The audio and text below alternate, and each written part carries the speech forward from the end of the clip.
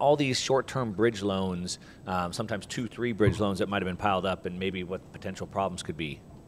Yeah, definitely. So, like, imagine. Well, let's put it in practical terms. Like, imagine you bought a house, and you bought it in the second quarter of 21, and you bought it with like a 2-year loan, right?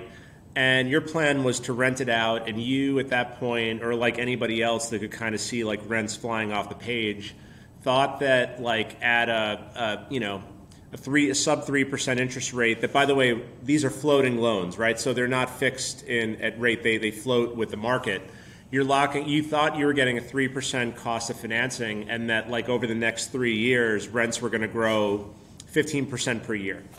And the bet you were making was that like you could pay a really high price or a low cap rate, earn that growth on your rents, and then on the back end of it, refinance it at a much higher value, right? So that was the bet that a lot of these guys were making. Well, it's and been what the they were game that's doing, been working for a long time.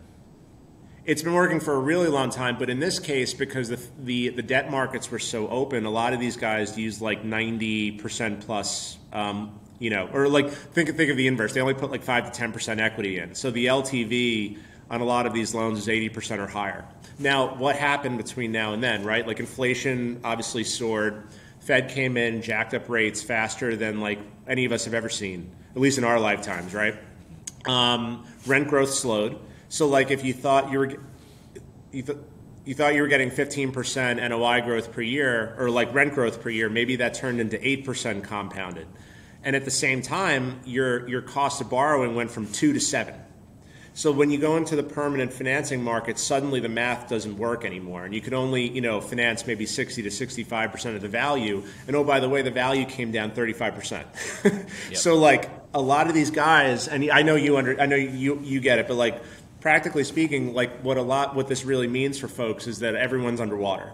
And so a lot of these guys are running around trying to like basically get another 2 to 3 year bridge loan to get them to the other side, making the bet that the Fed's going to have to cut rates and they'll be able to live, like basically live to fight another day. And we at Hedgeye, like we're kind of we're very rate of change focused, but like we also think that we're going to be higher for longer, pretty clearly, and that the Fed, every time the market rips the way it has, the Fed is more incented to like keep rates higher for longer. So that it makes that like ability to kick the can a lot tougher for these guys. And I'm seeing it, and we're seeing it like with one of the REITs that I cover called Arbor, ABR. It's a mortgage REIT. They only do these like 2 and 3 year bridge loans for apartment sponsors. Basically, they're already seeing guys literally just give the keys back and like maybe flee the country because they're just like they put 5% equity in and they're underwater, and it's like, you know what, we lost this one, we're out, and then the lender's stuck with the keys. So it's messy. And then like those impairments, what's going to happen is those losses are going to start showing up, I think, over the next like quarter or two on not just the banks, but like these shadow lenders' balance sheets, and their earnings are going to be bad. They're probably going to have to raise equity in some cases to like basically have a capital buffer and still be able to lend out. Right? It's a really tough situation, I think. And the other big thing on that is not only obviously the problems that you've already talked about. So you have a multiple kind of attacks, if you will. So one, you have potentially people not buying. Two, you have this loan that has to be rolled over that now you can't afford at the new rate. But then on top of it, you have, because this problem has been created by the Fed raising rates so much, people that were buying buildings at a 3, 4, 5% cap rate don't want to buy it at a 3, 4, 5% cap rate anymore when I can go make 5% just sitting at the Fed. That's right. So now they've drained away liquidity from the market. Yeah. And by the way, like it's actually a lot scarier than that. So some of these deals that I've been looking at were done at like 2.5% cap rates in the first and second quarter of 21. I mean, that's a tremendous amount of risk. And they levered themselves up 80%. It just, the math doesn't work.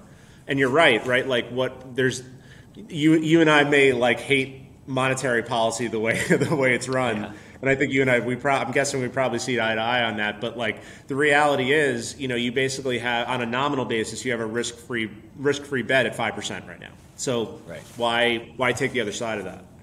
Yeah, it makes no sense, and that creates even more problems. So there's two potential things here that I want to talk about and see if we can speculate on to potentially what could happen from this.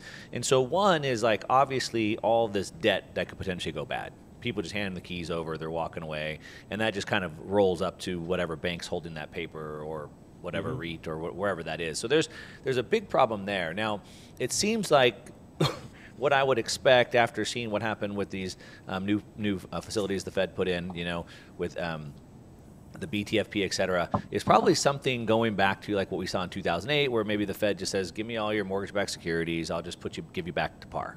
So maybe all these commercial mortgage-backed securities that are sitting there, whatever, 2.9 trillion, they need to be rolled over, and there's this big debt bomb that's sitting there that a lot of people are warning about.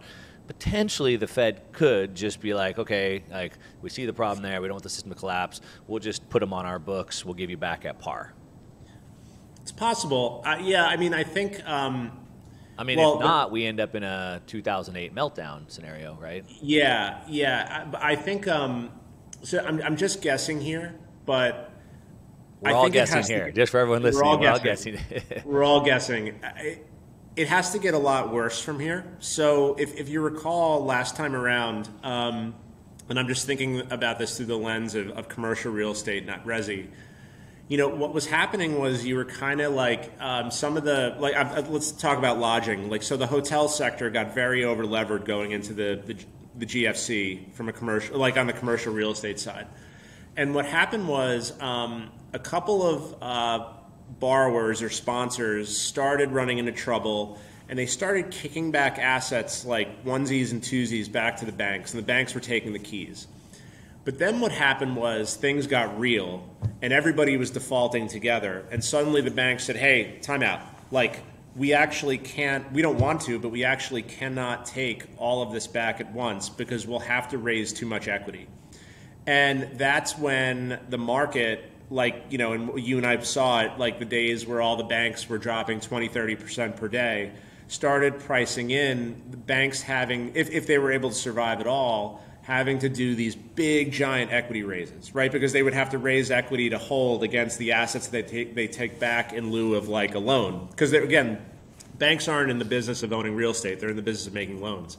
Right. And so my thought is like, before we get there, like it's got to get a lot worse, and the Fed's either going to do what you said, or they're going to do like some form of capital injections into the banks if it got that bad, similar to last time, to give the banks basically cushion to absorb those losses. But yeah, I mean it's a logical conclusion, right? Like I don't think the private markets would be too keen on recapping the banks, given that there's a backstop, right? So yeah.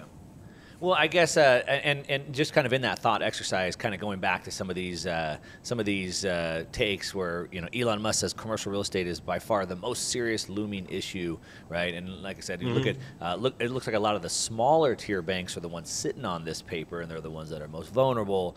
And so, like, while it looks like it could bring the whole house of cards down, it seems like the Fed would probably step in and bail out the house of cards before it all came down. To your point that you're making, though, I think it has to get a lot worse.